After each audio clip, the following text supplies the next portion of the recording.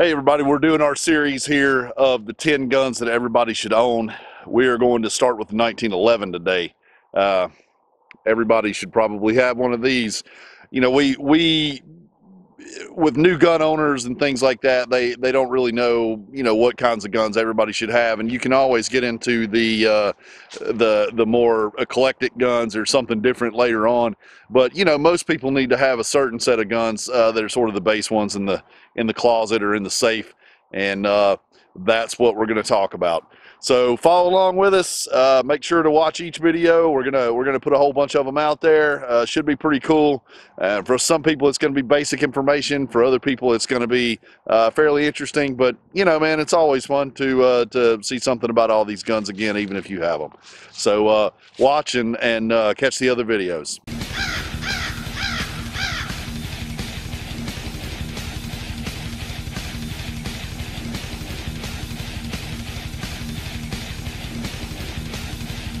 America!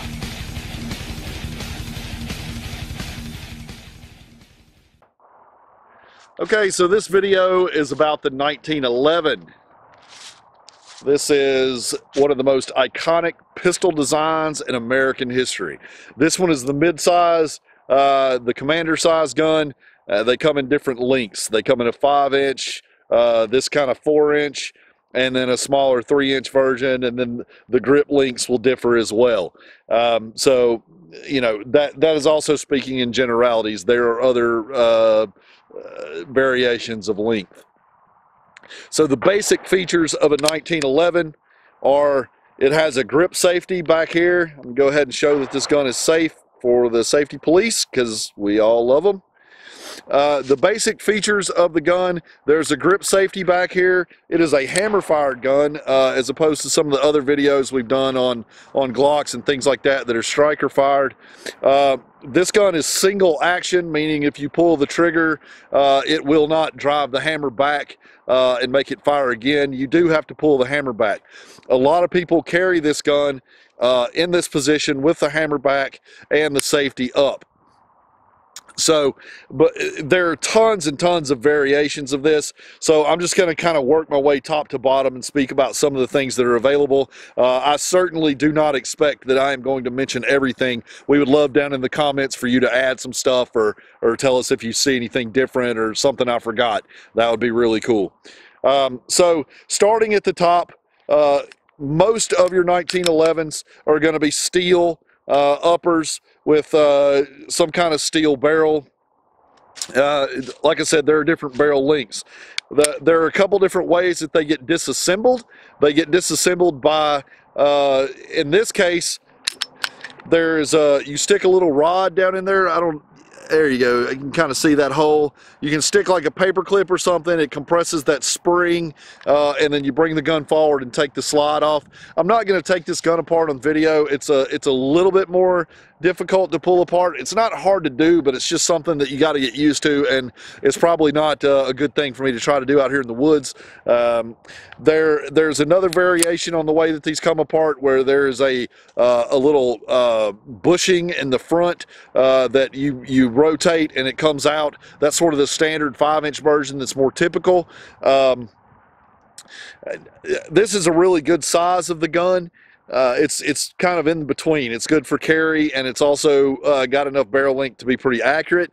But working your way down from the top, there are lots of variations on the way the sights are with this gun. These are 3-dot night sights that are on this gun right now. There are adjustable sights, there's standard Novak sights, all sorts of sights on this gun. This is probably the most common, most accessorized gun that you could possibly buy, maybe even more so than the Glock 19.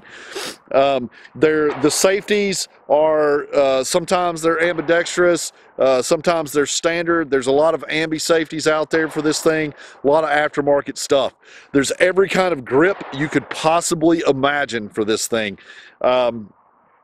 all kinds of grip replacements, ambi-mag releases. There's just like everything you can think of that would go in here. There's all sorts of shapes of beaver tails and sizes. You can do tons of custom stuff.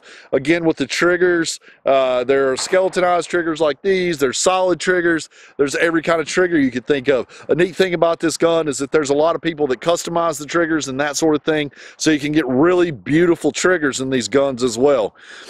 So this particular gun is a Kimber. It's a Pro Carry 2. A lot of people like to trash Kimber guns. Maybe it's because there for a little while they were using carbon steel in their guns instead of stainless, and that kind of tended to rust a little bit more. I can tell you from experience, dollar for dollar, they're really, really hard to beat. I don't consider them a high-end gun because most of them exist between about $700 and about $1,400. That's not to say you can't pay more for one, but I consider them to be a mid-range firearm. So you have the low-end guns. When I say low-end, I mean price-wise. I'm not talking about quality. You have the low-end guns like the Rock Islands that are going to be some of the least expensive. I think ATI makes some guns. Then you kind of step up to the next class that are the major producer guns, the Rugers and people like that. The Springfield Armory guns kind of start in that price range. So just to kind of discuss price ranges, sometimes you can get a Rock Island as low as like $350 up to, whatever you want to spend. The Rugers tend to exist in like that $600 price range, give or take a little bit. And the Springfield Armories fall into that class as well. They kind of start there, and then of course they go all the way up as much as you want to spend on TRPs and things like that. And then I consider the Kimbers to fall into a mid-range between $700 and $1,200, $1,300, $1,400. And then after that, you start moving into the more custom stuff, the Wilson Combats and the STIs. To me, STIs is one of the best built guns out there. Plus, we're fans of Texas built companies.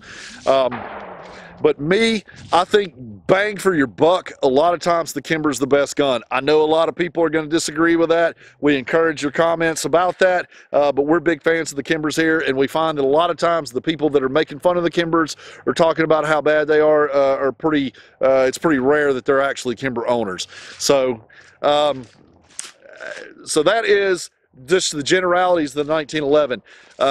We covered probably why people should own it whenever we were talking about all the feature sets. All the features and the ubiquitousness of this gun is one of the main reasons. But also, every holster company out there makes something for a 1911. It's in 45 most of the time, which is a really great caliber. I'm a big fan of the 45. It's got a lot of horsepower and a lot of knockdown, which is, knockdown is sort of a term that people will make fun of a little bit, but it does have a lot of energy is the best way to say it versus knockdown. And then you can also get these guns in 9mm, 10mm, 38 Super. I mean, they're in every caliber that you can think of. 22 conversion kits for these things, and then also, generally speaking, they're very, very accurate guns. So all in all, they're just a fantastic weapon. Everybody should have one of these things in their closet or their safe, and they're great guns. So that is why everybody should have one. We're going to shoot one here in a second, shoot this one in the mid-size, and you can check out how it runs. So we're going to shoot our 1911, check out how it shoots. This is the 4-inch gun. It's a little bit shorter barrel. The longer the barrel, typically the more accuracy you get. But generally these little guys they're usually pretty good shooters too. They run a 45 ACP. That's larger than some of the other videos that you should go back and watch about our other top guns that people should have. A lot of those have been 9mm, like the Glock 19, Shield, and stuff like that. So go check those out. But so we're going to run this. We're going to make some pina coladas there. I've got a coconut and a pineapple, and then something called a Golden Bliss. I have no idea what that is, but it looked cool at Walmart when I bought it. And then we're going to shoot a target and see how it runs. So first, I'm going to shoot my target, and then we'll make our pina colada / Golden Bliss deliciousness there. 8-round magazines.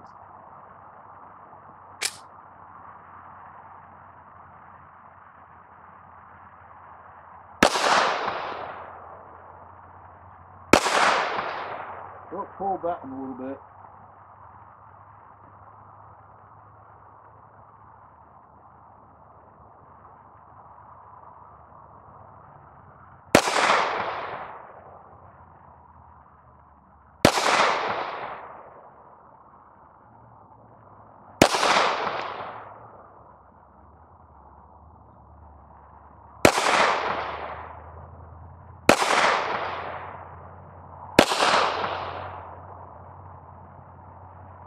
All right, so it did pretty good. I was a little high and left. I think it might be me pulling some.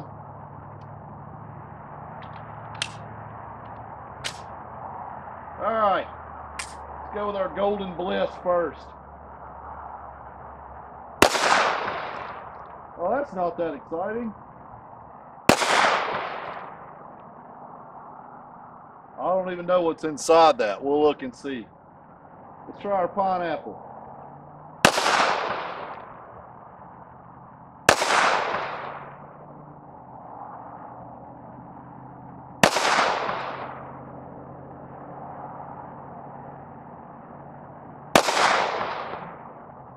And the coconut.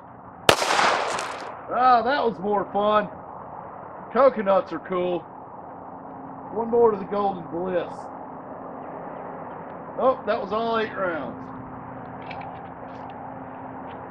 All right. I don't even know what this is all about. Let's look and see. Safe. I don't even know what's in here. Smells like a cantaloupe. That's what that is. Maybe you guys can comment if you ever had one of these. Kind of seedy. So this is going to be a fruit. It smells like a breakfast fruit. I thought it was going to end up being a squash or something, but at any rate, so there we go. Golden Bliss. Fair amount of 45 damage. Hey, it's got some of the coconut milk in it. Ah, it smells just like a pina colada, sort of, but not really. And so there's the 45 to the pineapple, and we got some coconut there. Tastes like coconut. Yep. So here's our group. It was patterning pretty well, grouping together pretty good. That's 8 rounds. 1, 2, 3, 4. So there must have, well, there's 5. So we must have put 2 or 3 in that group together there. So all in all, it shoots really well. Most of the rest of that stuff's probably me. But anyway, so there we go. 1911 and pina coladas, ladies and gentlemen. But so if you don't have a 1911, I would suggest going out and getting one. If it's your first one, maybe you want to get the 5-inch. That's the more classic, traditional style.